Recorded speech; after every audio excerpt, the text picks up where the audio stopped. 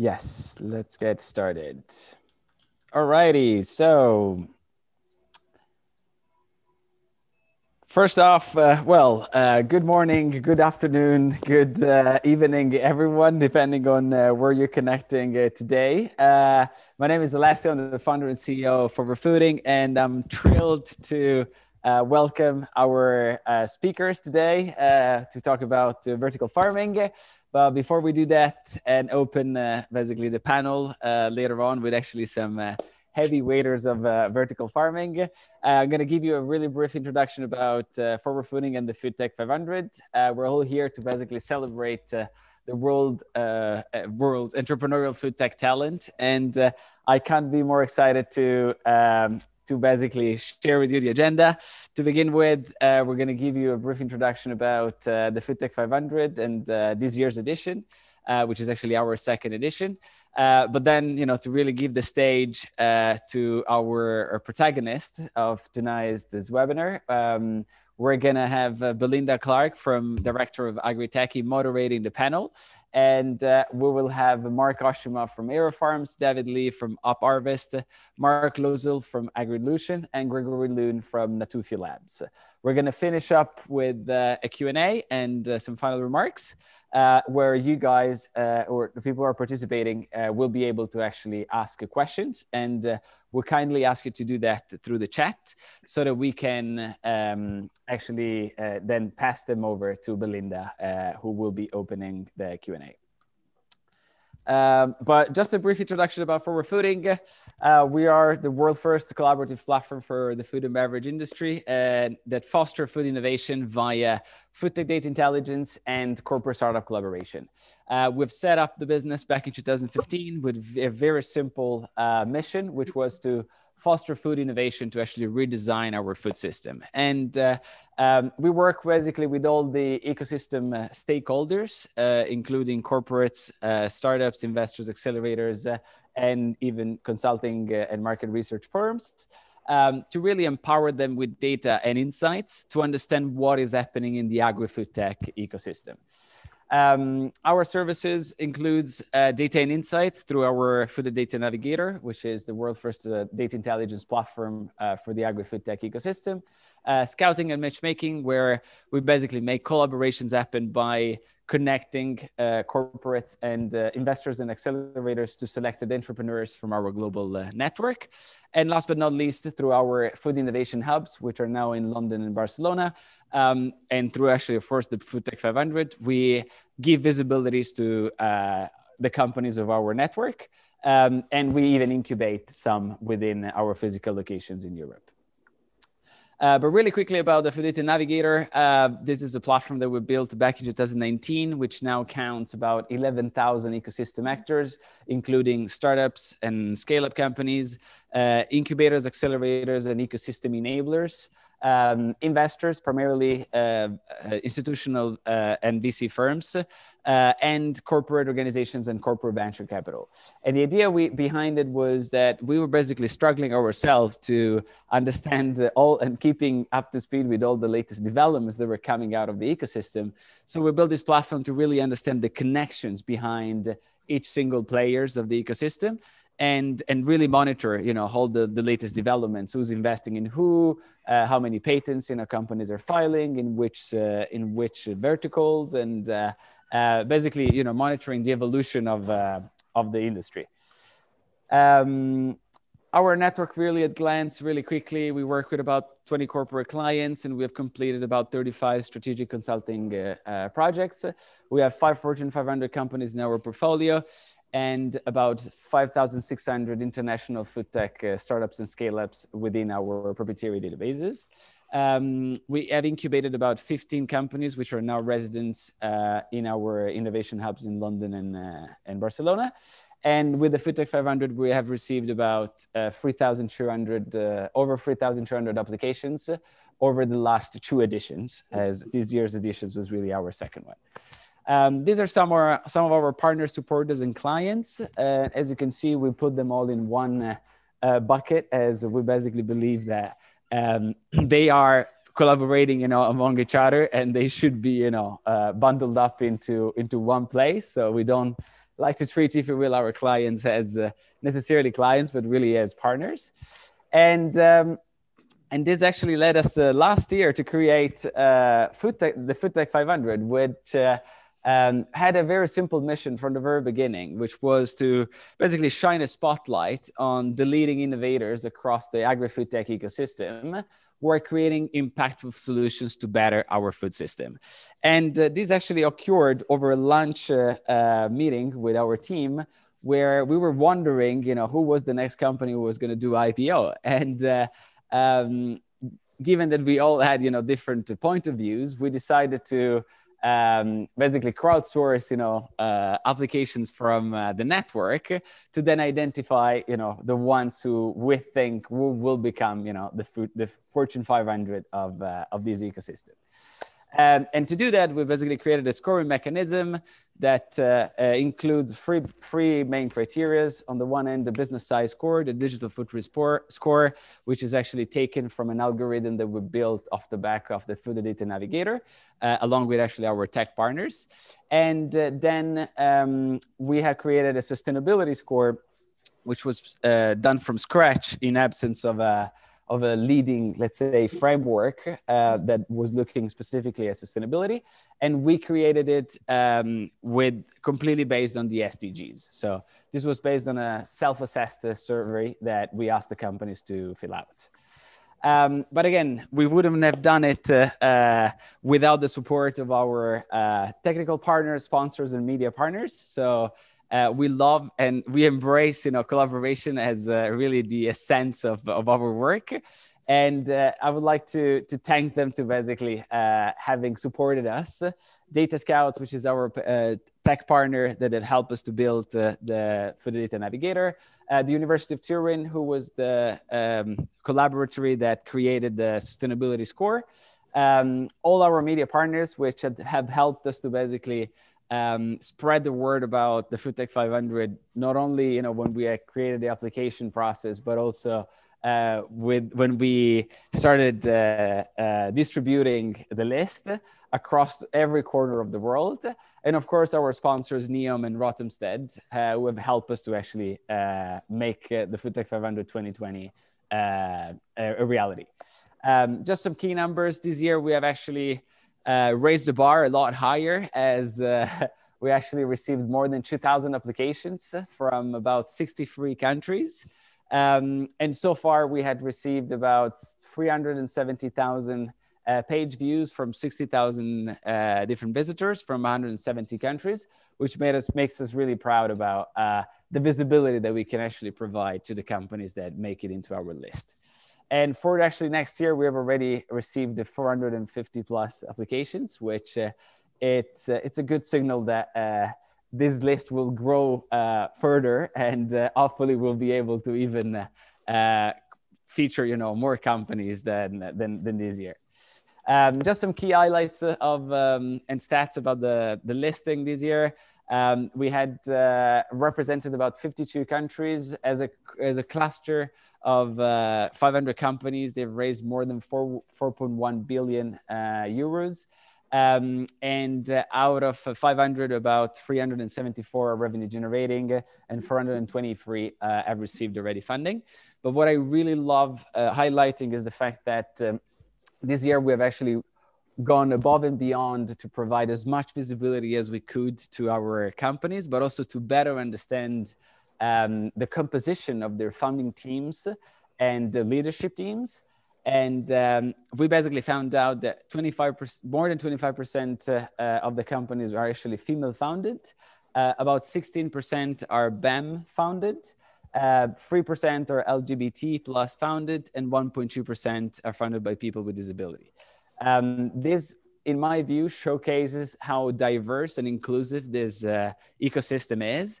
And of course, if it's only 500 companies out of a few thousands, but if that is, representative of the whole ecosystem, I think it can only keep growing and becoming even more thriving, because compared to any other tech, is a lot more diverse and inclusive.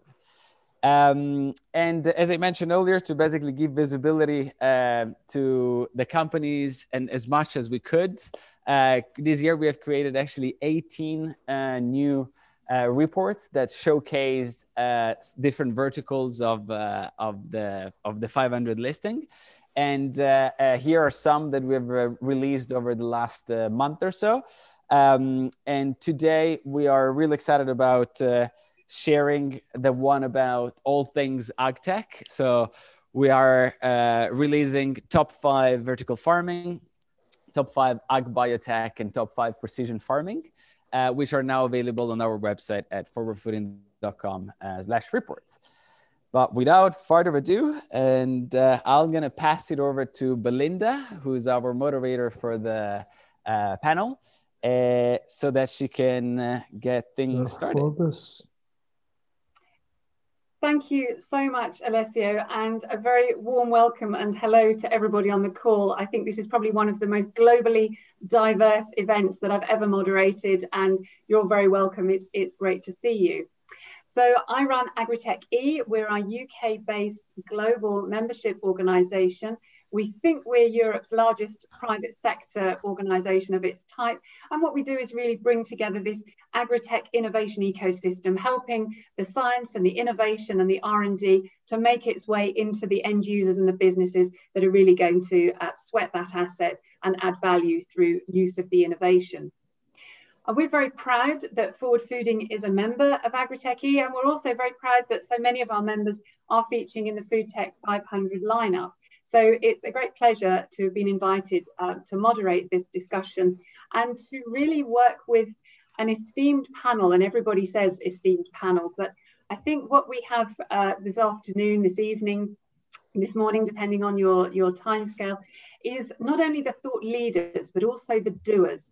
So we're going to be hearing from some people who have really actually done the things that a lot of people are still talking about, and they feature in the FoodTech 500. They're some of the top companies in that list. So it's a great pleasure for us to be able to hear about their journey and learn from their experiences. So just a reminder, if you'd like to ask some questions, please, if you could put them in the chat. Because there are so many people on at the meeting today, we're going to be triaging your questions via the chat. So please don't hold back, please do so. We're going to hear from each of our speakers in turn, and we'll have a little bit of a chat with them. We'll move into the panel discussion and take some of your questions. Okay, so without further ado, I'd like to start off talking to Mark, if we may. Mark Oshima from AeroFarms. Mark, if you'd like to join me. Yeah, great to connect here, Melinda. And before even starting, just a congratulations to Alessio and the excitement in seeing the latest numbers of how your work has grown, the impact. Just want to be able to congratulate you on that as well. So Mark, would you like to just introduce AeroFarms and any of the latest hot off the press news you might want to share with us? Just introduce people to AeroFarms if they haven't come across the business before, if you would. Sure. Yeah, we've been one of the leading indoor vertical farming companies. We've been doing this since 2004. So we'll be the first to tell you that there's a lot of complexity. We've taken a very different approach in terms of everything you see with our indoor vertical farms. And you can see an image of one of the farms behind me. This is proprietary technology that we've developed. And we've started with a very different proposition of thinking about what does the plant need and then creating the right environment. And so when we think about our team of over 170 people, it's around this expertise, and we think about the mechanical design, the environmental, we think about the biological, we think about world-class operators, food safety, but we're also thinking about the genetics, and then we're thinking about the digitization and thinking about this as a fully connected farm. How does this all go together? And this is allowing us to be able to think about not only the work we're doing with our commercial production on leafy greens, but how do we leverage this expertise as really a platform, a growing technology platform that can help address a broader range of agriculture needs. So anything plant-based. And so as a company, we are at an exciting stage. We did announce this past Friday going public is one of the ways that we can really be able to capitalize on the opportunities that are ahead of us. That will go to farm expansion and focus on leafy greens. Also go to continued work that we're doing on the R&D and the business development. We have a whole arm that's working with Fortune 500 companies, helping them with their agricultural supply chain needs. And we have a whole collaboration of both public and private partnerships thinking about, again, how do we move the entire industry forward? One of the things that we're doing is in a wide range of categories. We just announced yesterday a major partnership with Hortifruit, which is the #1 berry company in the world. And it's about our experience we've had years of experience of growing berries. And so we're going to be applying this expertise now into the world of blueberries and caneberries. So a lot going on for the company. A lot has gone into really getting us to this foundation. And we're excited to be able to share our story, but also get inspiration from others that we're going to hear more from today as well. It's a great story, Mark, and that kind of vertical integration across the business gives you a lot of flexibility in terms of your business model going forward. What can you share with us about the technology itself? Are you mainly hydroponic or aeroponic? So the Aero and Aero Farms is a reference to aeroponics. And so we've seen a lot of tremendous efficiencies in this way of growing with that, and 95% less water than the field, and even 40% less than some of the different hydroponics approaches out there. And so we think about fresh water. 70% of agriculture is taking fresh water, 70% of pollution is coming from agriculture. So how do we think very differently about that incredible, important resource? It's one of the reasons why we're building a farm, for example, as we speak in the UAE, to be able to address, very tough growing environment and conditions in those kind of regions. But the idea that we're doing is we're actually technology agnostic. And so it depends on the plant or the crop.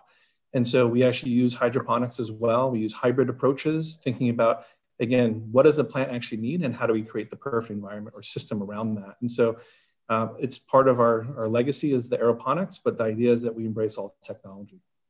Okay, and across all crops as well. So there's a real challenge in there between understanding the biology of a baby leaf compared with a blueberry, I guess.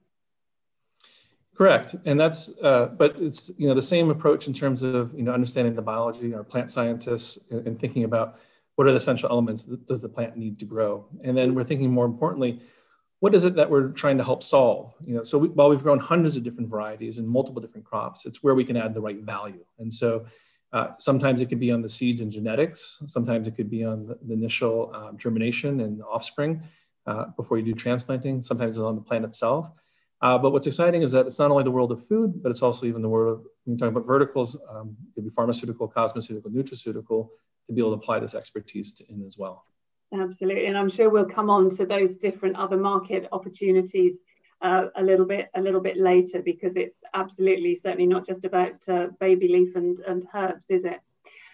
So Mark, thank you so much. Can I now turn to David Lee from App Harvest? David, would you like to introduce yourself and App Harvest for those who haven't met it before? Absolutely, and thanks for having us. It's exciting to be part of a growing community, but one that's already quite large, that's trying to make a difference in the world. App Harvest is based in Central Appalachia, and our approach is a little different. We like to use what nature provides and enhance it. So locating our first 2.8 million square foot farm in Kentucky, where the climate gets wetter, for example, allows us to recycle 90% of the water needs for our crop. So we like to use the best of technology, but we want to start with the fact that Mother Nature has given us a wonderful opportunity at the very beginning. Our focus is on scale. So as I mentioned, our first farm, and we're building 12 by 2025, is 60 acres, or 50 if you're from the US. 50 US football fields. Our reservoir that recycles rainwater is 70 Olympic swimming pools. And the reason why scale is important is not just because of the need, but it's frankly important to create affordability. The reality of food is we got to feed everybody, and at the same time, not deplete the resources of the planet. And then the last bit is, we really are focused on trying to be a better food company, not just in the products we make, not just because it has no chemical pesticides or recycles water, but we're trying to be a better food company altogether. And that means, our B certification and our Benefit Corp status as a public company means that we like to provide more than a living wage to our employees. We like to operate in a way that we hope investors and consumers reward. which is quite ambitious. It's yet to be seen. But we're super excited to participate and get to know others like Mark and many other allies. The problem we face, to be clear, is a multi-trillion-dollar problem that is urgent. So it's a rising tide, and the more diversity in approach, whether it's what Mark's doing or what we're doing, is to all of our benefit. So I'm excited to participate today. Nice to meet you, David. And you've got some quite interesting experience in terms of a kind of reverse merger through a SPAC, haven't you? So you've got the T-shirt and I guess maybe a few battle scars on your back. Yeah, it's interesting. I came from a company called Impossible Foods, where I launched the business as the COO and CFO. It's a private company, but my former days were all largely in very big public companies, including at Del Monte, where I ran the food business. So for those of us at the company who, as we say in the US, been around the block, being public is not a new thing. But I think for the broader community on this webcast, the idea of funding, we raised nearly $500 million in going public through a SPAC, as Mark is going through as well. It presents something new for many of these younger companies. For many of us on the board and on management, it's just one important way to achieve the mission. So far, so good. I have been on the board since August, and I think my first day as president was the first day of trading under our own ticker, APPH. And we're excited to prove that being a public company can be absolutely in concert with being a company that makes a difference for the world. Grand. And just for those of you who haven't come across the term before, SPAC is special purpose acquisition company, is that right? Do you want to just in a couple of sentences, just explain to those who haven't encountered that model before, just to explain what that entails? Sure. Well, and again, not that I am the expert, but I am one participant of the process. If you think about going public, there have largely always been three ways. You can do what's called an initial public offering, an IPO. You can do what's now more fashionable lately, what's called a direct listing. And typically you don't get proceeds for the company when you would do a direct listing, though that is potentially changing. And then there is this bull market we're in for what's called SPACs. A SPAC is when a company previously goes public. The actual SPAC goes public. In our case, it was Novus Capital Corporation. They go public and say to the public investor world, we have an idea that we could buy a private company and make it public and do well. And that promise that they make to their public investors usually occurs where they have a 2-year time frame to find what we call the target of a SPAC.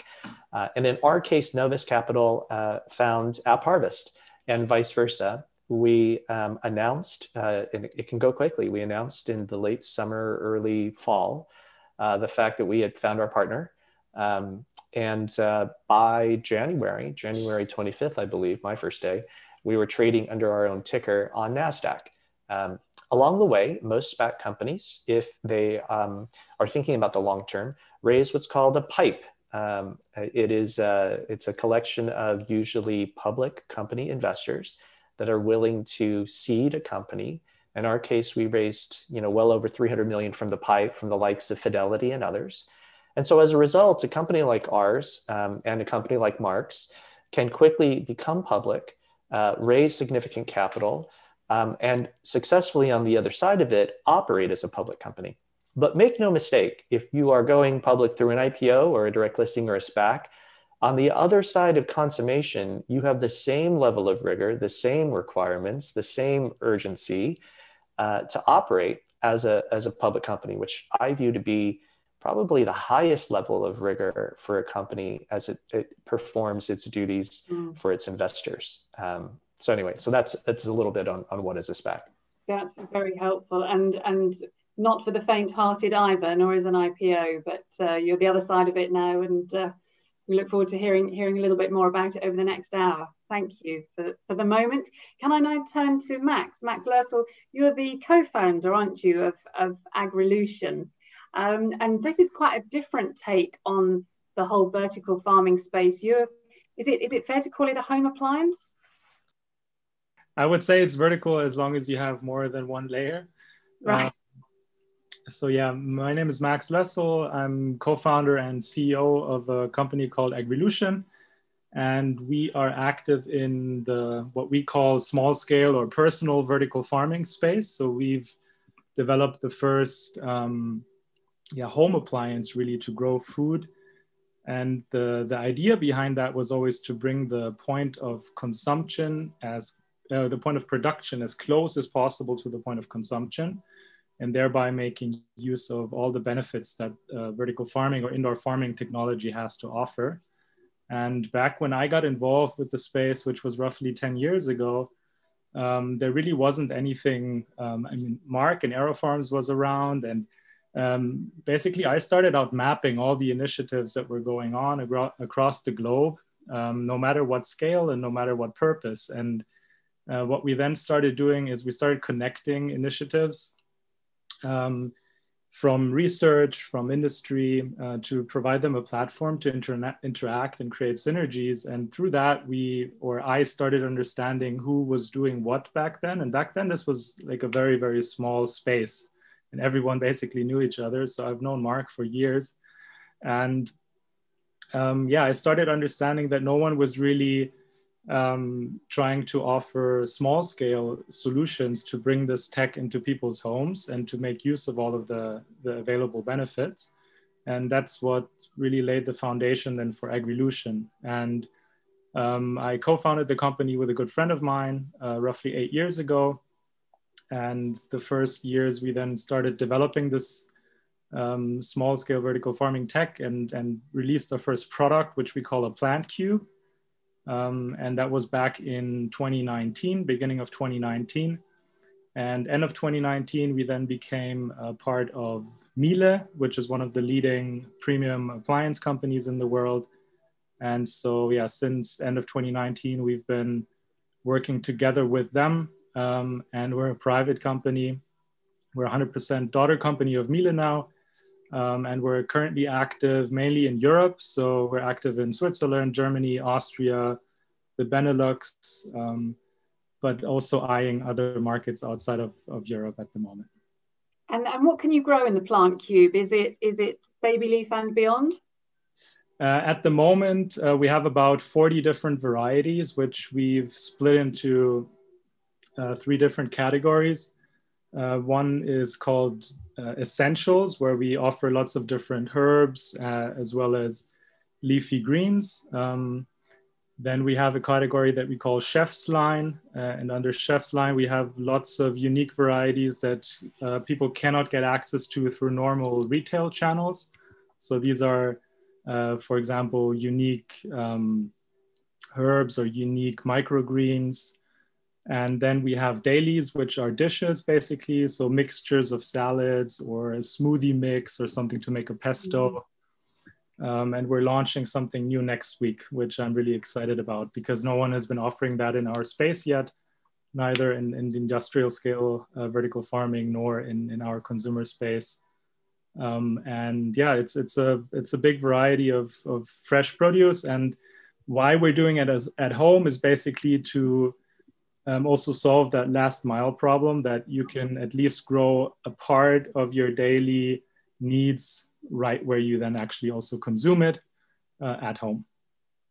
Yeah, and that last mile, or the last 5-10 miles, they're sometimes the hardest and most expensive ones, aren't they? If you're at a just-in-time point with fresh produce, that's a tough space to be in. Okay. It also has a huge impact on the quality of the produce. Yeah, exactly. And will it be just for food always? Do you see, we'll talk a little bit about pharma a bit later on, pharma with a PH? Well, we're working on berries. We're working on non-food applications as well, but there's no clear public timeline of when we'll announce that. Okay, excellent. Thank you so much. And I'd like to hear a little bit more about your journey with Miele a bit later on. We'll come back to that when we're talking about kind of business models and scaling. And then finally, Gregory from Natufia Labs. Now, that background belies where you actually are, doesn't it? Yeah, exactly. So the background is right now in Saudi Arabia. That's where we're calling you from. But just to give you an idea of what Natufia is, Natufia. So you will take the the big farm of, David or Mark, and, you put it, in a small fridge size appliance. And then in this appliance, you can grow, any kind of plants. We do, lettuce, greens, cilantro, but, also cherry tomatoes, small veggies, chamomile and other things like that.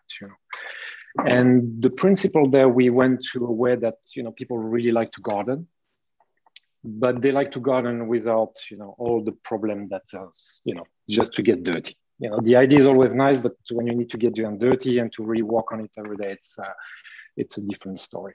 So I think Natufia solved this problem by the fact that we're doing hydroponics.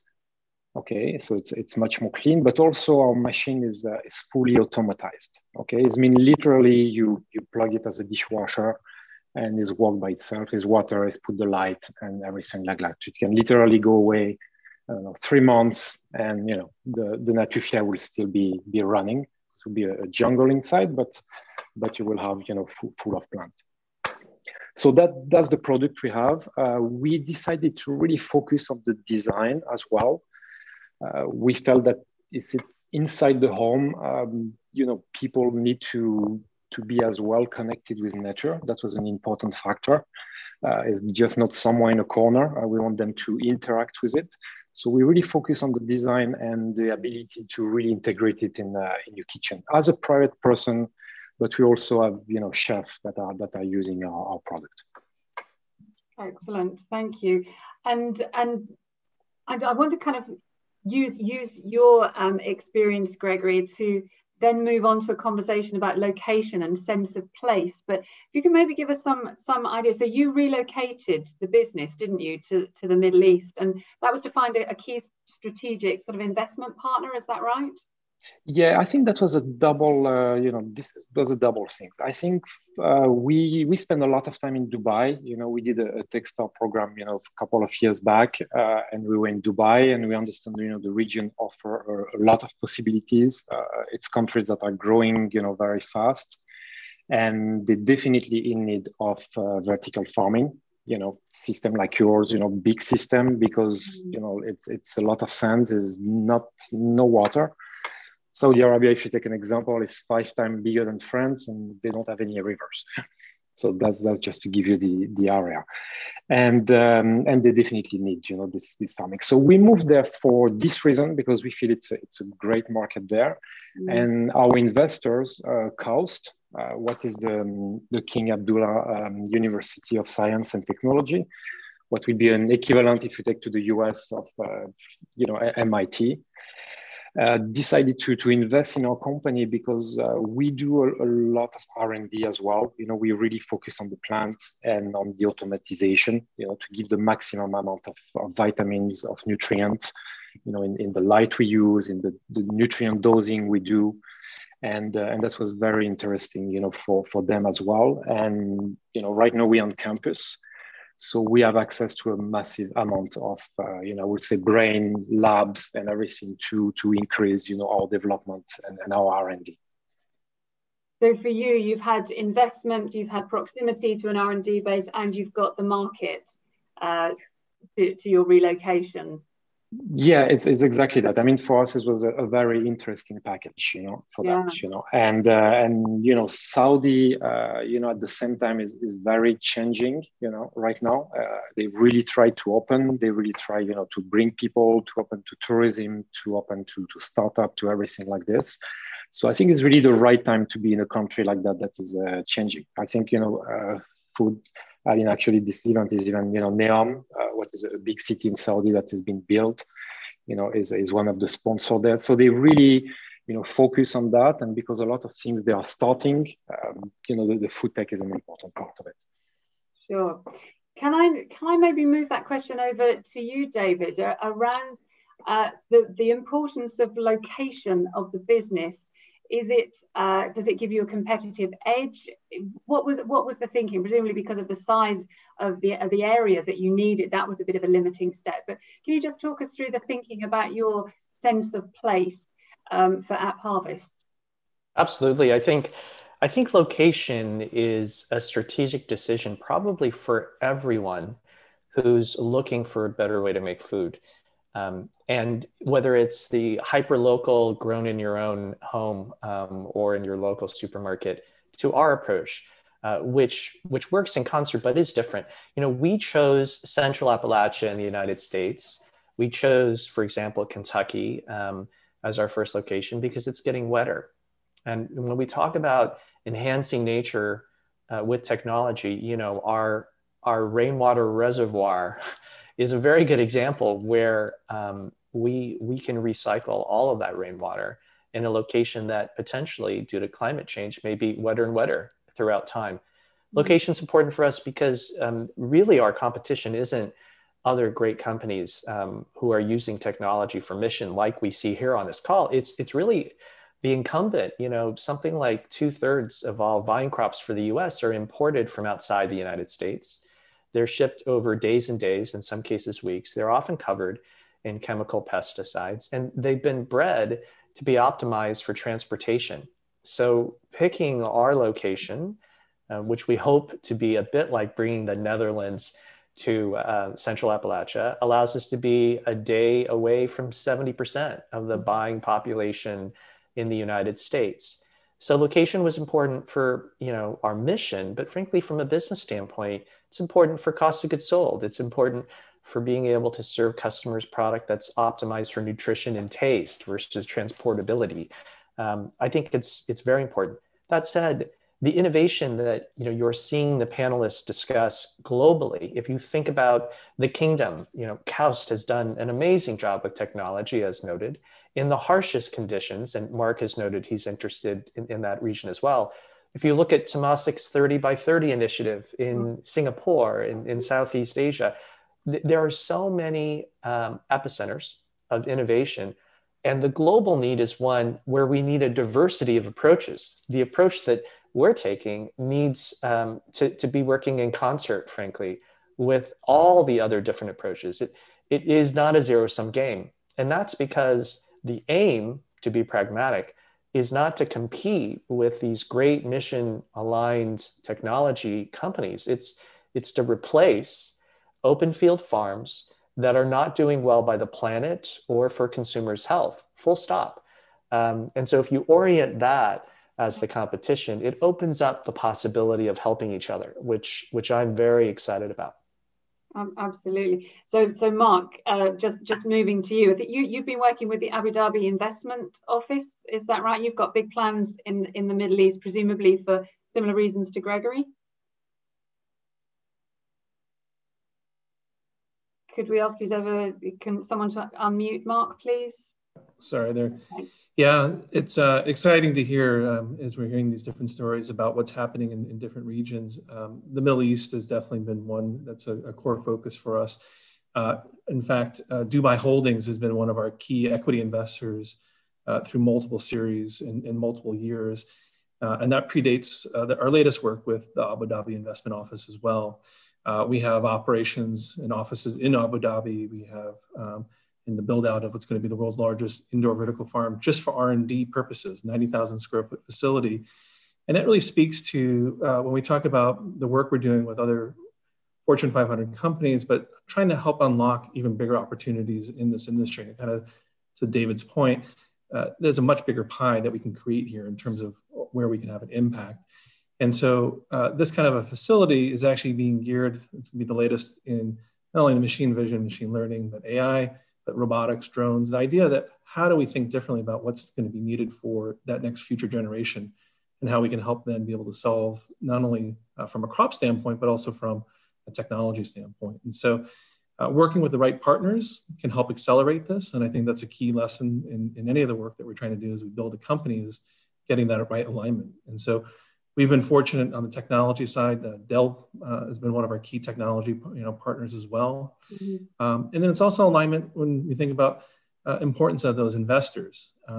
So in our effort to go public, we're working with the Spring Valley Acquisition Corps. Their focus is very much on sustainable businesses. And so for us, this has been part of our DNA from day one. We were one of the early adopters of the Ellen MacArthur Foundation Circular Economy 100. Our CEO, David Rosenberg, had the first ever cradle-to-cradle certified product. He co-chairs for the World Economic Forum, the Global Circular Economy Task Force. So we're constantly thinking about how to do more with less. We also are a certified B Corporation, so thinking not only about that environment, but the societal. And so we applaud the efforts of other companies like App Harvest to embrace this as well, because business can be a force for good in terms of thinking about how do we do better. And so, yeah, this is an exciting time, but the right partners and right affiliations can help bring everyone forward. Just quickly, we did want to talk about one key initiative that we have that is a global initiative that we're doing. It's through an organization here in the US that's the Foundation for Food and Agriculture Research. We've worked with them on a couple different projects. The most recent one is called Precision Indoor Plants Consortium. This is a global collection of different companies that are helping try to solve these broader agriculture questions in terms of not only from the growing and the environment, but also even down to the genetics. How do we create the right products to be able to optimize for the indoor environment and think about, again, how we can benefit the broader industry? And so it's exciting to be able to think about how we can work collectively for bigger solutions. And that's open, is that invitation only to join the consortium? Are you still looking for people to join? What's the model?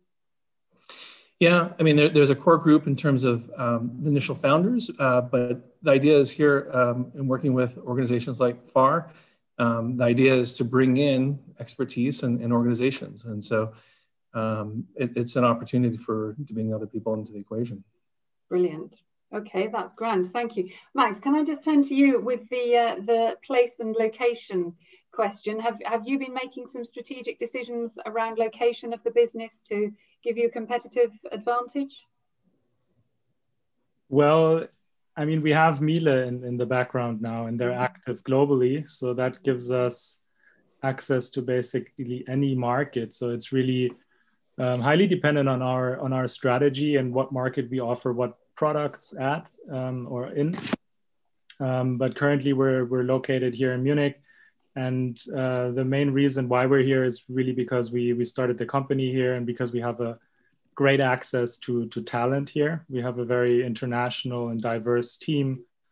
We're roughly 40 people now with over 15 different nationalities. And yeah, we have great access to talent here. And in terms of location, for us, it's not that important because we don't distribute food. We ship our consumables dry in paper packaging through mail. So we don't need a cool chain. We don't need to transport anything from A to B because we're not transporting food. We're just shipping seeds. So that makes it very, very convenient for us because we can just make use of the existing, what do you call it, postal services. Yeah. And they are available anywhere.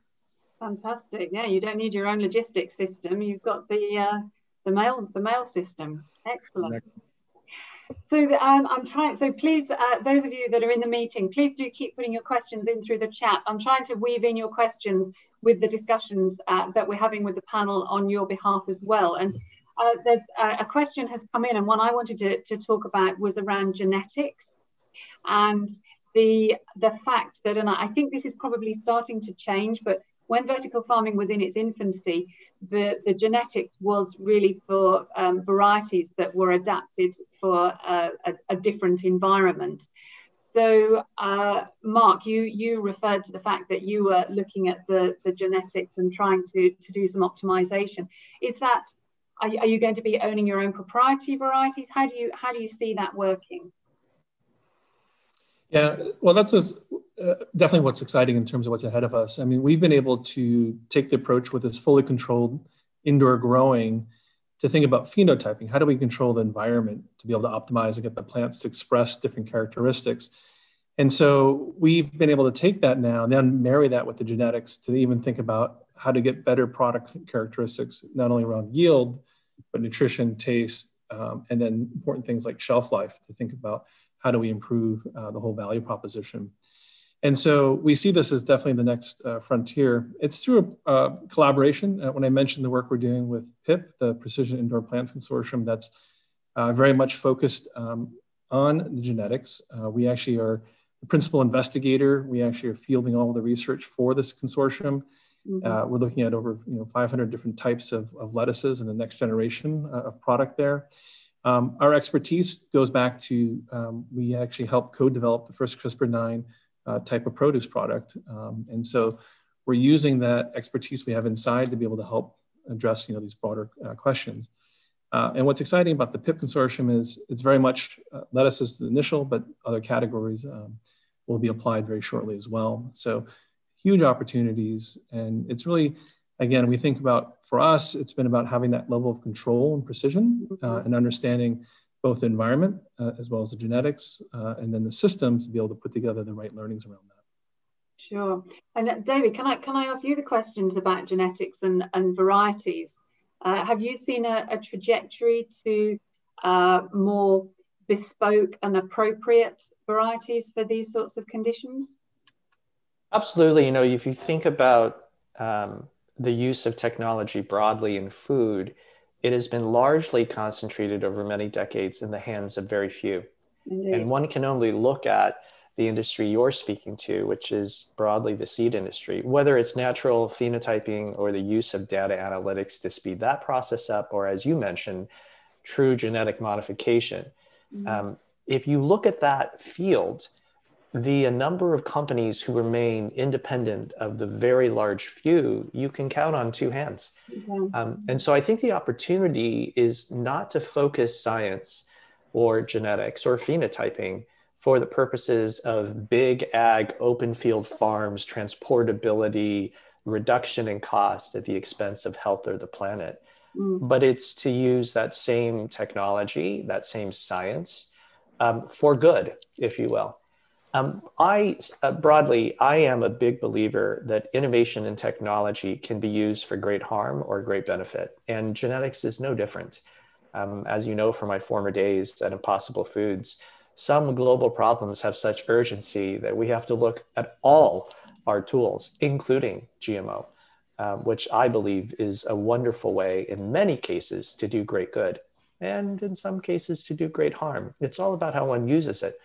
At AppHarvest, our focus today is much more on the natural phenotyping. We've had success with understanding how from seed to plate, our system at scale, this Moorhead farm, can work in partnership with the best possible seed. But we're not eliminating any possible use of technology. We do have 12 of these farms to build in the next short few years, and we're going to look at all of it to try to make sure we deliver the mission. Excellent. And Max, I'm going to come to you, and there's also a question come into the chat about, is it presumably part of your consumables is a pre-impregnated seed mat or something, is it, that goes into the plant cube? Exactly. We call it a seed bar. So it's basically a dry substrate with integrated seeds and nutrients. And in terms of genetics, we're not currently working on changing any of the genetics at the moment. It's really just about understanding it, but more from a phenotyping aspect. So given the benefit that we have lots of individual closed environment units, so you can imagine it like hundreds or thousands of little micro vertical farms, we are capable of collecting tons of data about different plants that grow under different environments. And that's one of the main benefits really of vertical farming, is that you can change the environmental aspects around the plant, the light, the climate, the water, the nutrients, to then get a certain repetitive controlled expression within the plant. And that can translate into the plant changing its morphology, so its shape, but also the taste profile, even the color, as well as the secondary plant metabolites. So that's something that then translates into vitamins or antioxidants or polyphenols. And so we're really looking at it at the moment, at least still mainly from an environmental control aspect and not so much from the genetic point of view, because at least in Europe, that some genetic modification is something that's heavily criticized in the public or frowned upon. And it's something that we therefore stay away from at the moment. Presumably you need some very stable genetics. You want something that is a tried and tested germplasm if you're going to be putting it into something that needs to perform on a very reproducible basis in people's homes. Yeah, that's why we work with the leading seed companies in the world. they're extremely good at what they do, and we don't need to go into every individual part of the vertical. Max, while you have the talking stick, there's a very specific question that's come in around the dimensions of it. Do you have plans for a customizable size of plant cube in the near future? Customizable not, but there will be different versions in the future, yes. Okay, brilliant. Thank you. Little aside there from one of the questions that's come in. And then finally, Gregory, what's the appetite, ambition to move with the genetics to be able to influence the type and the quality of product that's coming out from within Natufia? Oh, have you hung on us, Gregory? I think Gregory might have frozen. If you can hear us, Gregory, we'll move on until we see you move. Yeah, I think we have lost him. Are you there, Gregory? If you could unmute yourself, please. Thank you. Yeah, sorry, I got disconnected for a minute. So I didn't hear if you asked me any question or if you asked me to, if you was still on the genetic part, Yeah, but on you still, yeah. And that, I really, joining, David on the idea for that. I think, the last, I don't know, maybe 50 years, everything has been done, in terms of genetic, of breeding the seeds, really have been for the, shelf life, with the pesticide and everything like that. So when we do indoor farming, we enter a different world where we don't have to focus on this type of aspect, because we protect it for insect and everything like that. So we can focus on something what is very different, what is exactly the taste. Because of the proximity, we can really increase in terms of, diversity of choice. If I just take basil, you go to your shop today, you have 2 types of basil. You have 100 sorts of basils. But, for a logistic point of view, it's not possible to bring that in a shop. But with vertical farming, we know can do it, and we can be sure that we bring this biodiversity, And lately, everybody speaks about organic because now people are understanding that and they're moving to organic. Organic is no pesticide. But I think the next step people will start to understand as well, that is not only about pesticide, it's about the nutrient value that you have in your plant, in terms of vitamins, in terms of minerals.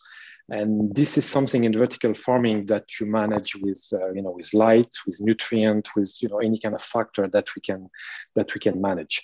So I think that we can do really, beautiful things. I think it's a new world that's really open, and exactly we can make, the genetic, or if people are against, like GMO, it can be simply through breedings. That is a very natural way to bring, different, species, or put the species together, or even rediscovering, old species that have been completely lost on people's table.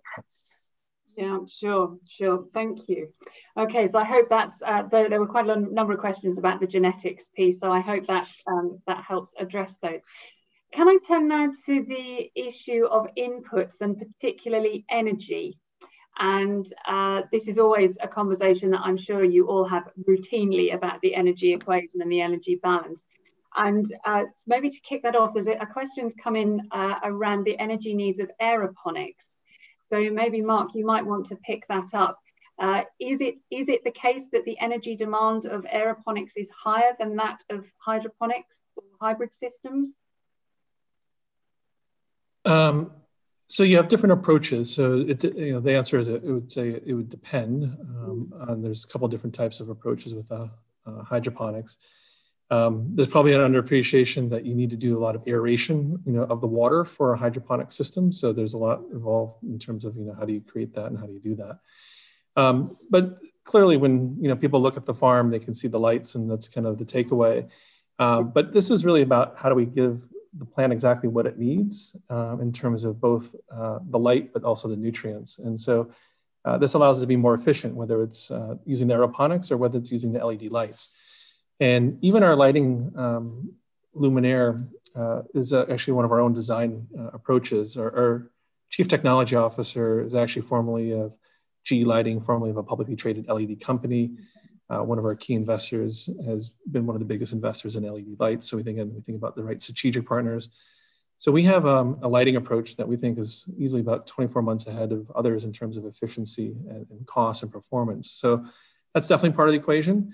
But it's also understanding, again, how do we optimize for the right crop turns and the right productivity from the plants that we think is the right business model. And I think what's more important is, like, when you frame this in the broader context of looking at versus field farming, again, underappreciation of what's happening in terms of all the inputs there. But you think about Central California, right? Their rate of water consumption is faster than the replenishment in the aquifer. So they're having to, do new pumps, bigger pumps that are running and having more energy consumption. But all that that's embedded in terms of the processing, the washing, the transportation, the refrigeration, the food miles. I mean, that's all contributing, obviously, to a very big footprint. But the biggest one is if you think about food waste. And many people know that about 40% of food is wasted on the back end for leafy greens. You go all the way back to the farm, it could be even over 70%. And that's a lot of, when you think about the embedded energy and that's gone into that. So by enabling this local production, we can bypass, a lot of that aspect. We can actually have a longer shelf life with the product as well. And so the consumer is getting a chance to enjoy it. And so we're changing, that fundamentally. So there's lots of different ways of being able to look at how to frame, the discussion around the energy. I'm so pleased you brought up the waste. There's been a number of questions in the chat about how you're all dealing with waste in the businesses. So did you want to just, while you've got the talking stick, Mark, just have because obviously you can be as efficient as you like, but once it leaves your facility, then that's where quite a lot of the food waste happens. So what are your views on that?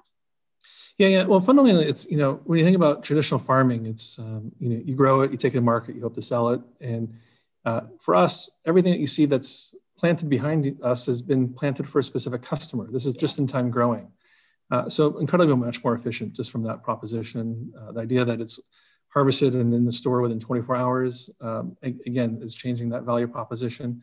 But again, when we think about germination, we think about our productivity, it's fundamentally changing, again, that product output. And then we're actually able to do something as well. We're actually able to do a second harvest and use that product out in the marketplace as well. So there's different ways of, kind of thinking almost a stem to leaf kind of mentality about how do you monetize the entire plant as well, and think differently about, again, how do you think about the right business model. So there's a lot of work that we're doing that we think this helps foster a better approach to the overall food waste challenge. Sure, great, thank you. David, can I come to you about both energy and waste? Because I'm guessing you're kind of part harnessing sort of a bit of the sun's energy, a bit of the kind of free stuff, as well as giving it a bit of a boost. So what are your thoughts on the energy equation and the waste issue? Well, our approach, because of the scale of our model, our model is, 2.8 million square feet of controlled environment agriculture, for example, at just one of our future 12 farms, is to leverage sunlight, is to leverage passive sunlight. It's not just because it's efficient. Frankly, it's pretty critical for great fruit, as those in the industry know. We do supplement in order to help the efficiency of our model with, we'd like to think, cutting edge LED technology as well. And because the grid, what people don't talk about oftentimes when we think about these types of businesses is we are part of a broader business ecosystem. And, when I was doing renewable energy for PG&E, for example, the large utility here in the Bay Area decades ago, it's the grid that is oftentimes for at-scale businesses, which is an important pragmatic consideration. We like to think we're pragmatic, so participating and exploring things like virtual power purchase agreements to allow the offset of what power we do consume off the existing grid in Central Appalachia is an area that we're focused on. But because we own, this 60-acre farm in Moorhead and the land, we have the ability over time to install our own sources of active solar. And we haven't committed to that as a public company, but I can tell you we're actively looking at that as part of our network of these future 12 farms. With regard to waste, I had the chance to work for nearly 8 years at a company called Del Monte Foods, where I ran the food business. And this is an important pragmatic lesson too. We can learn, those of us upstarts can learn from Big Ag. And one of the things we believe is that the vine crops that we're starting with are naturally well suited for added value products. If you think about the 40 tons of tomatoes that we can produce out of just one farm, we're beginning to explore added value products that have longer shelf life to address waste. And then, as everyone has commented, versus open field import of vine crops from outside the US, being able to be more proximate, within a day of 70% of the buying population, means that our perishables are being consumed with less waste. So much of that waste, by the way, occurs at the home, to be clear. And we have not yet figured out a way to get into everyone's house. But the waste that occurs in the supply chain over weeks and days from countries here in the US, anyway, imported from countries outside the US, is an area that we think we can be active and helpful on. That's very interesting. And Max, you are in everybody's home, or that's the plan, isn't it? Not in everyone's yet, but that's the plan. Yeah.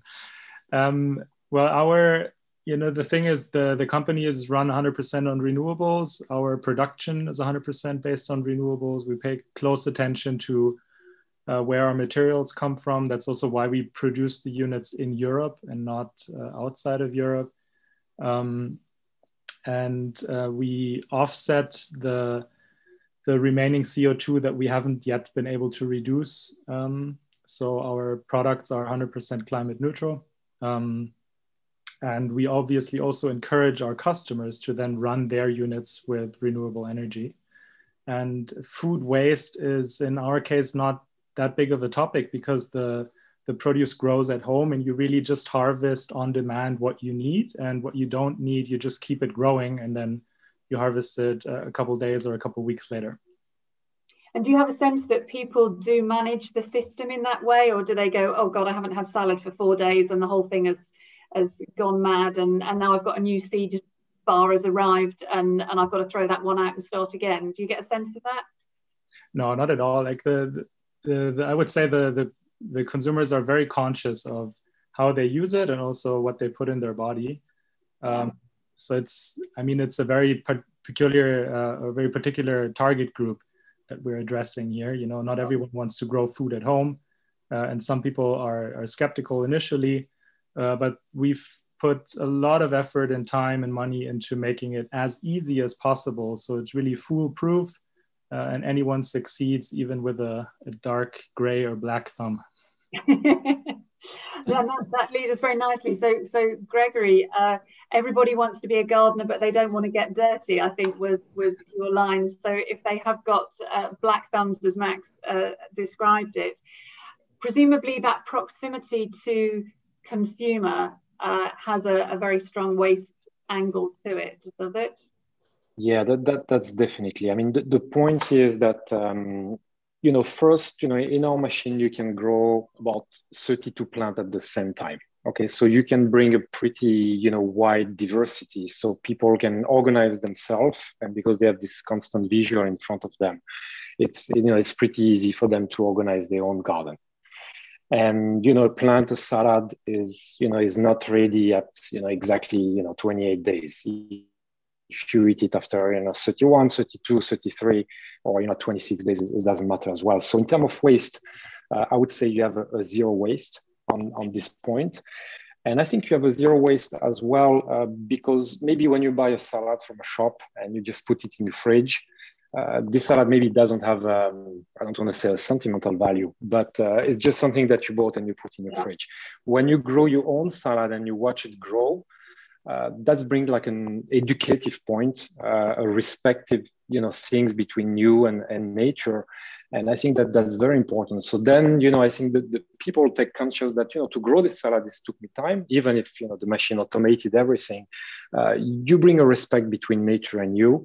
And, and this adversity to waste, it's become very different. Okay, it's not something that you bought for a few dollars and you trash it, doesn't matter.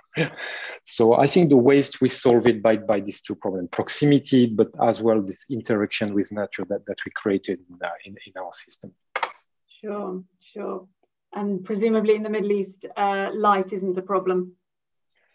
Light is it's a problem because it's getting hot with the light. So our machine, our machine are integrated in the home, and that's we do that with LED light, and and for this reason, is no problem on this level. But again, about the food and about the waste is bring as well. Beside the fact that there's big diversity of plant that people can eat there, we have some plant, even they said they change the food habits because they have this natufia in front of them in the kitchen. I'm from France. When you're hungry and you get home, you go and you take a piece of cheese and bread. In US, you're gonna take your peanut butter. But then just watching this, they say, then I feel a little bit guilty. And then so that I make myself a salad. But Saudi, like other countries, they deal with a big problem of obesity. Even in children, like we have in the US as well.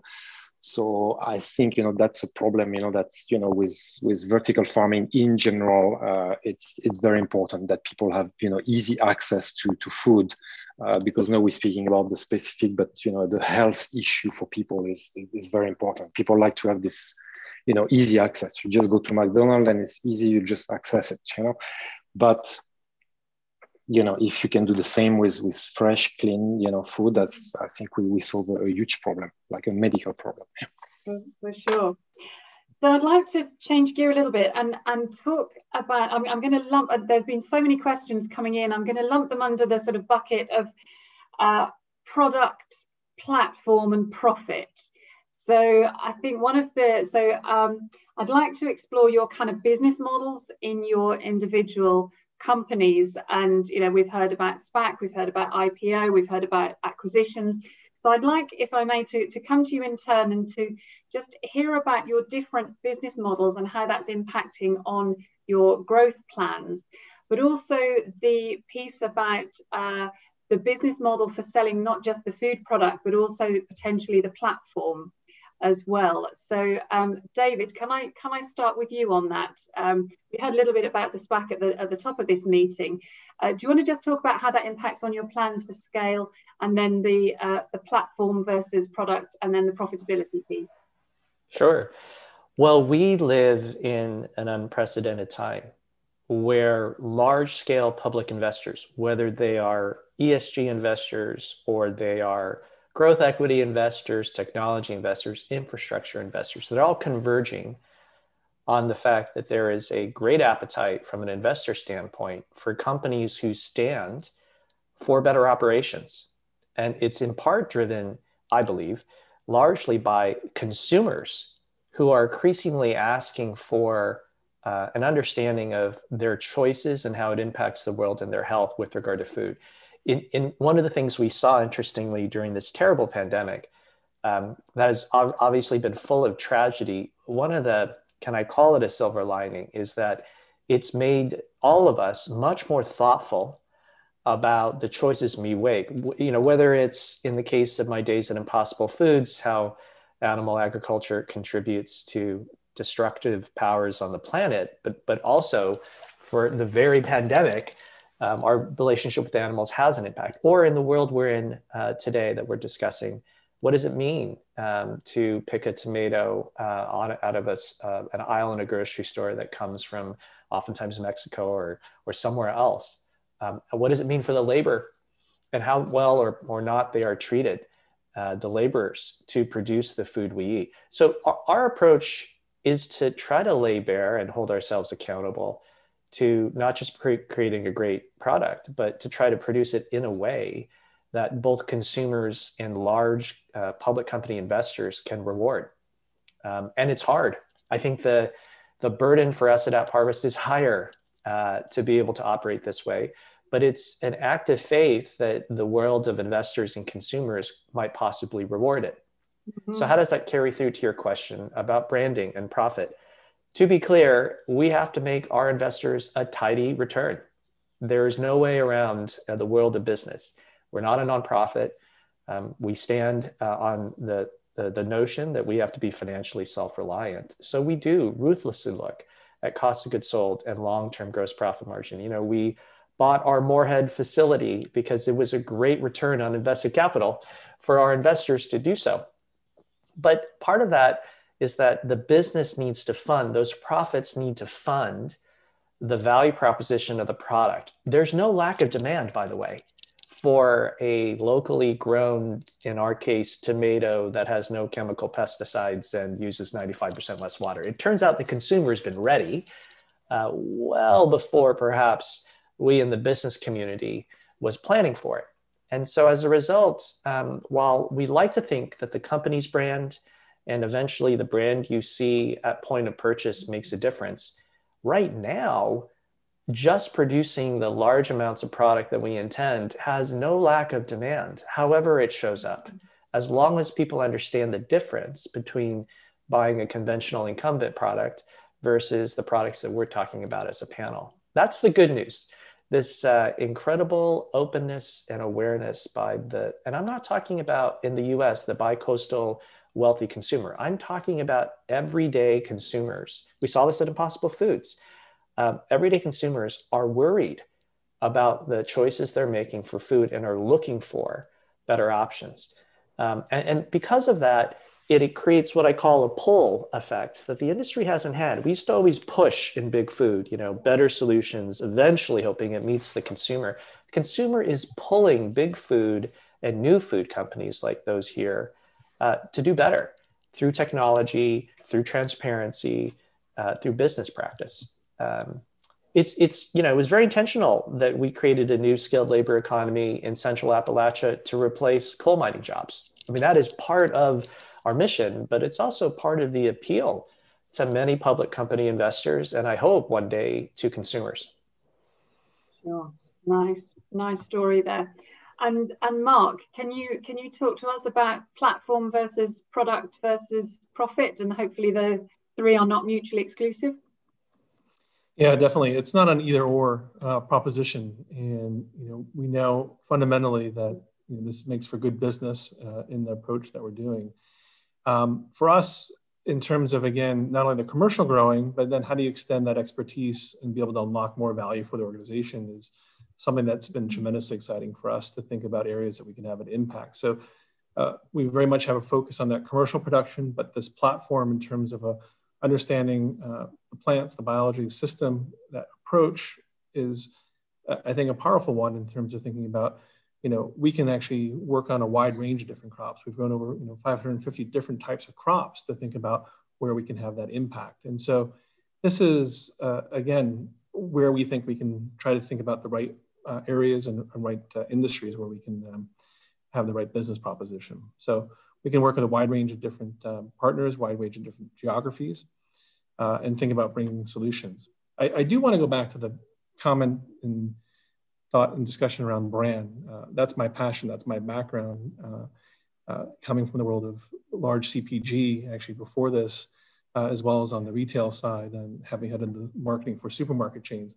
It's incredibly important that you understand how to connect with the consumer and the power of the brand, power of the AeroFarms brand, what we've been trying to do in terms of lead and also inspire, but hopefully provide that confidence to the consumer, we think is a very differentiating and defining aspect about who we are and what we're doing. And so the consumer is very much looking for that transparency, that story, that authenticity, and understanding, again, who that company is. And so when we talk about, it's not just certifications or awards on the wall, it's our actions and what are we doing within the community.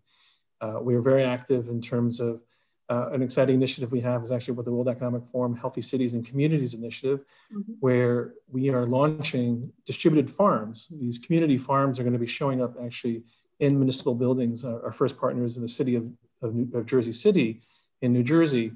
And 10 farms, some showing up in City Hall, some in senior citizen living, some in schools. But we're bringing the farm right into the community, and it's going to be grown for the community, and the product is going to be given to the community for free. So there's tremendous opportunities to be able to have impact. And that's part of our ethos as a company. Again, thinking about all those stakeholders, the large scale commercial production is what's going to fuel the ability to have even broader impact in schools and communities like that as well. Nice. So there's actually a kind of corporate social responsibility piece that's feeding into that as help build the brand, as well as a very clear and robust business model. Yeah, excellent. And Gregory, your thoughts on the Profit Platform product piece? So Profit Platform product, for our case, we give more like a tool to our clients, and they are their own gardener. And the beauty of that is, then because you have nobody in the middle, you just give them the tool. It's not because you're going to use a little bit less of nutrient, or you're going to make the little bit less days of growing, and you're going to increase your profit. There I think the customer want the best, and he's weighing, if you want to wait a little bit more days. So for us, we don't have really this factor there. As a company, just recently, for example, we're working on a project with an organization in Saudi that's help women in the kingdom to grow some kind of some business, and they give this type of microloan. So we're working on something where we can put our natufia in the hand, like that they can be their own grower in the little community. So it's not a big scale, but everyone can grow little things and become like a gardener in remote area where agriculture is definitely not a possibility. So as a company, we try to do this type of things as well. Educative project in schools. I go back to my point that is very important, this interaction with nature. So to give some natufia to different schools, like that the kids, the children can interact with it, can understand the process, and and again this mutual respect come to it. Sure. Great, thank you. And Max, you've been through, so you're in an interesting space as a kind of wholly owned by a bigger organization. Clearly you're selling platform, not food products. Just talk us through how that journey with the Mealy acquisition is kind of powering your scaling. It's actually been incredible. I was always very skeptical of merging with a big corporate.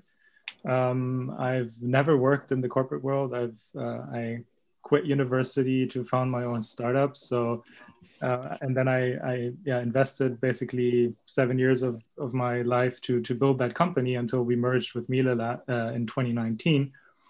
The thing is, obviously we have to put a focus on profit, on becoming profitable. But the wonderful thing is, given that Mealy is a family-owned business, they think very long-term, and we align on their values of sustainability and technology as being the core of the company.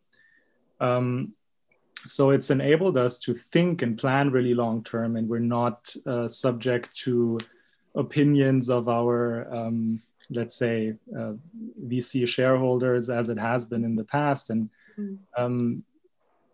given that sustainability is basically the core of what we do, it's built into the product development as well as everything we do at the company. And the cool thing is, with vertical farming technology, by understanding plants and how they react in certain environments, not only can you increase quality and yield and time to harvest, but over time, it also becomes cheaper and more efficient to grow produce. And I think that's super interesting. And given the fact that we offer a platform, there's a lot of interaction with our consumers. We listen to what they want. We have a big group of testers that constantly give us feedback about our products.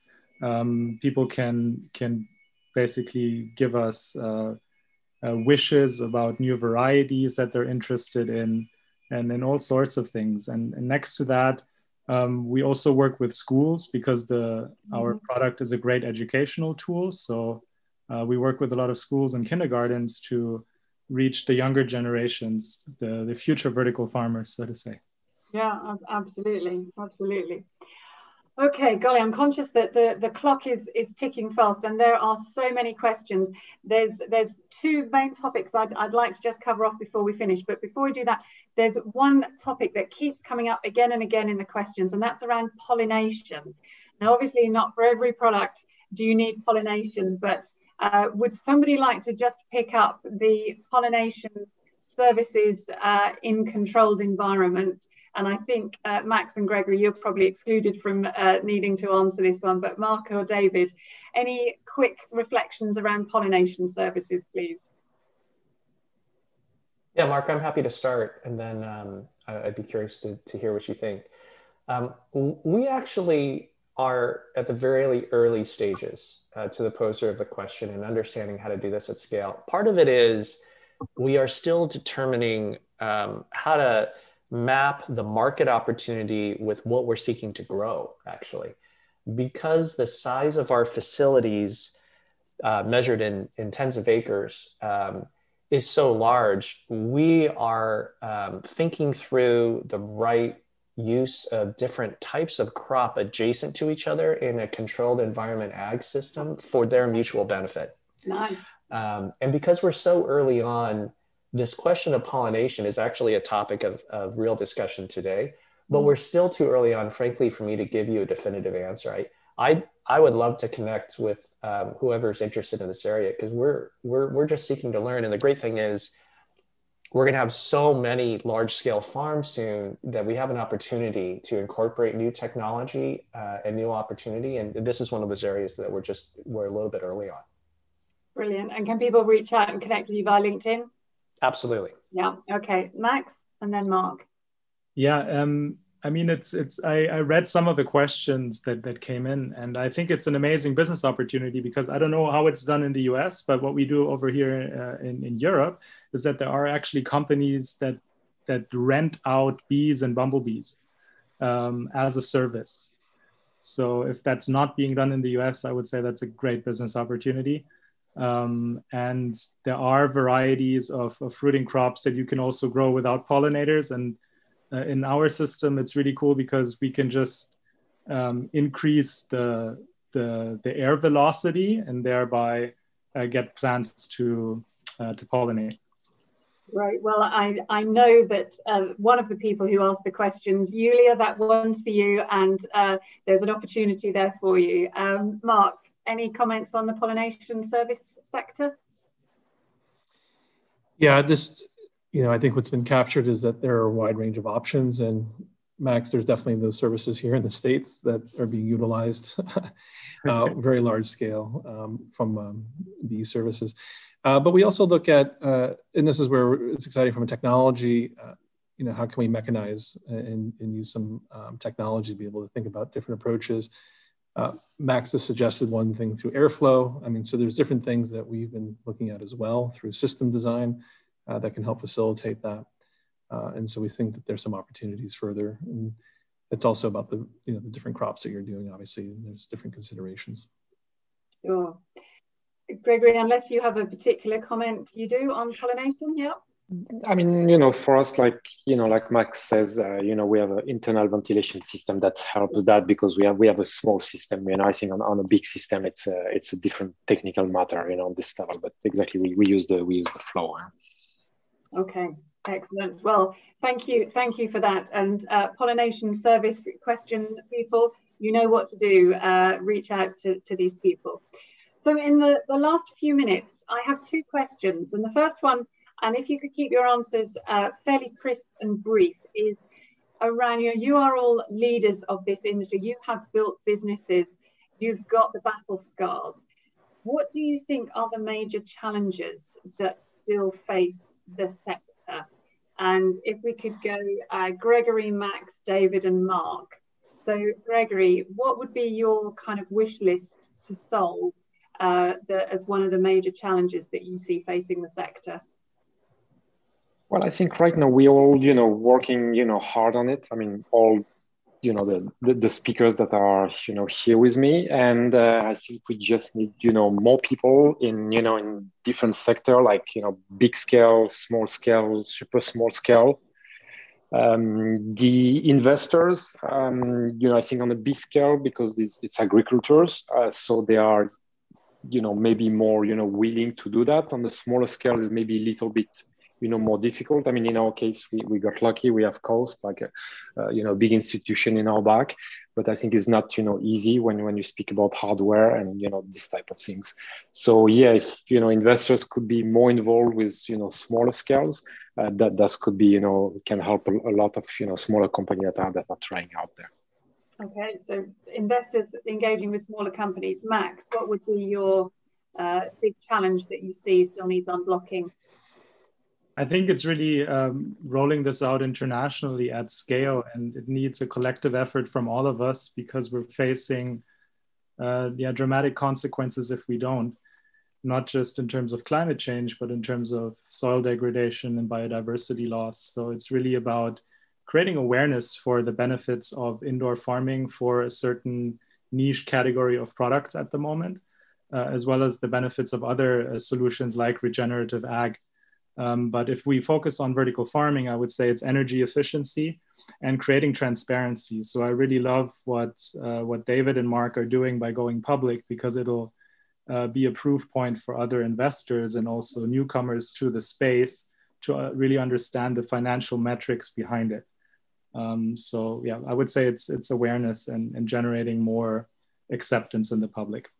Yeah, and building that investor confidence with some potential to make some money. Yeah, David, what do you see as a pinch point still to be unblocked?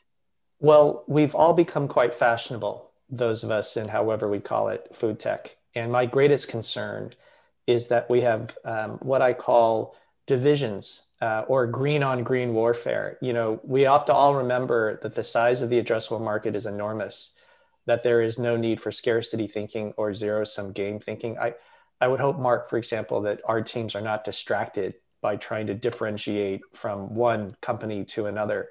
We all need to work successfully, but we can all do so together. And we're so young and yet so well capitalized that my wish is that people envision a future in 20 years where there's a whole ecosystem of companies. Like, it's not like there's one ring to rule them all in conventional ag today, nor there should be in a future better world, one dominant player versus another. We all need to be successful together. Nice sentiment. And Mark, finally to you. Also, if Gregory had wanted to be able to weigh in as well. But yeah, happy to share. One of the things that we're taking very much that lens in terms of a broader perspective, I just want to highlight is around the area of food safety. And so one of our biggest concerns is, you can see even on this call, a lot of different companies, a lot of new emerging companies that may underappreciate what's actually needed from a food safety standpoint. And so we certainly don't want a setback that can set everybody back. And so one of the things that we have done, we're one of the founding members of something called the CEA Food Safety Coalition that is intentionally coming together. There's over 30 different companies already participating, how we can help self-govern, develop new standards, help educate FDA, CDC on our differences in growing versus the field, and be able then ultimately to reassure the consumer. We actually are in the final stages. We're going to be rolling out a specific new certification standard, working with different certifying agencies. And then there's going to be a CEA food safety seal of approval for companies that are following these guidelines. And so we think we can actually work better than government in terms of being able to move industry and be a catalyst and move faster in terms of, again, we've got great retail advisory partners, the biggest ones, from Walmart on down, that are helping us be able to set the right agenda here. And so, again, this lens about how do we move our entire industry forward is something that AeroFarms we're very much focused on as well. Brilliant, thank you. Now, our final question is going to be, please, one-line answer. And you are all entrepreneurs who've got great success and track record. What piece of advice would you give to your younger self if you met them now? And we'll go in the same order. We'll go Gregory, Max, David, Mark. So one piece of advice, one line and hopefully something that will inspire those who are watching. Gregory, one piece of advice, please. Okay, I would say, just take the time to experience and, see and, discover what you want to do with this life, and, focus on it and don't give up, and do it and do things, because life is going fast, and, there's no time to be wasted, and there's so many things, beautiful things to be done. Brilliant. Great sentiment. Max, one piece of advice, please. To my younger self, I would say there is no rush. You should try to find your purpose and try to align that with a clear vision. And once you have that, work hard on it, because you are the master of your own universe and you can create your own reality, and anything is possible. Lovely. Inspiring. Thank you. David? I would tell my younger self, forget about finance and operations. First, learn marketing and sales. Figure out how to create a consumer movement, and everything else is the means to that end. Perfect. Nice message. Hope everyone's taking notes here. And Mark, the final word rests with you. Yeah, it would have been to find that passion, even earlier, and it requires a tremendous amount of commitment to bring these ideas to life, to bring these companies to life. You've kind of heard about this idea of grit and resiliency and passion, but it's having that commitment, and passion is really going to be the key ingredient there. And so, it's a journey in terms of getting here, but if you can find that passion early on, follow it. Fantastic. Thank you all so much. On behalf of our audience, can I thank our speakers? And it's been a great discussion. I hope you've all enjoyed it. Sorry we haven't asked all the questions, but please do reach out to the speakers. I know they'll be really happy to talk to you. Alessio, back to you. And thank you, Belinda, for the great moderation. Thank you. Indeed. Thanks, Max, for pointing this out. I was going to start exactly from there. Thank you so much, Belinda, for taking the time. Thank you, David, Mark, Max, and Gregory. I know you're very busy, and we really appreciate you taking the time to actually speak with us today. I could have kept really the conversation going for hours. It was so interesting, and the amount of questions that we received was overwhelming. And again, sorry if you cannot take them all, but for the sake of time, I'm hoping that we've picked, the at least the most relevant ones, and there will be time to actually address them, later. Without further ado, as we also have overrun a little bit, let me just close up this session. I just wanted to first off, again, thanks the panelists and the amazing moderator we had, and remind you of the next webinar and actually that we have on the 21st of April at 6 p.m. Central European Time.